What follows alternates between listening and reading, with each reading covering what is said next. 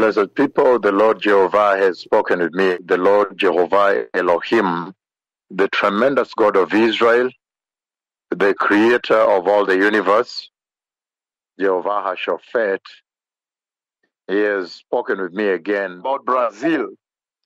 And in an entire conversation, I see the healing service, I see the meeting and the visitation coming to Rio de Janeiro here. Very, very massive. I see this lady is the daughter who, I think she's wearing a blue jeans. The Lord has healed her, and she's now walking and smiling and running, attempting to run. And she has this central gap in the front tooth, upper tooth. She has a little central gap, in the upper tooth, and she has this hair that's overflowing both sides, left and right.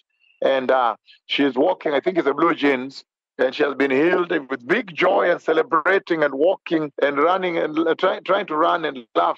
I don't know whether she was crippled or blind, but I see also these ladies that were blind, and I'm running and they're trying to catch me. They're trying to catch me. I'm trying to run and dodge them. I'm running around the altar of the Lord, the healing service of the Lord. And then I see this very totally crippled, I think it's a boy, and he's on these metals. I think it was on a wheelchair and then metals. And he comes out of the wheelchair and the metal crutches. And then he begins to walk by kind of pulling the legs on the surface of the soil like this as the surface of the soil. And he's going, and it's chaotic. The healing service is very, very massive. And then I see at the same time a lady again whose deaf ears have opened.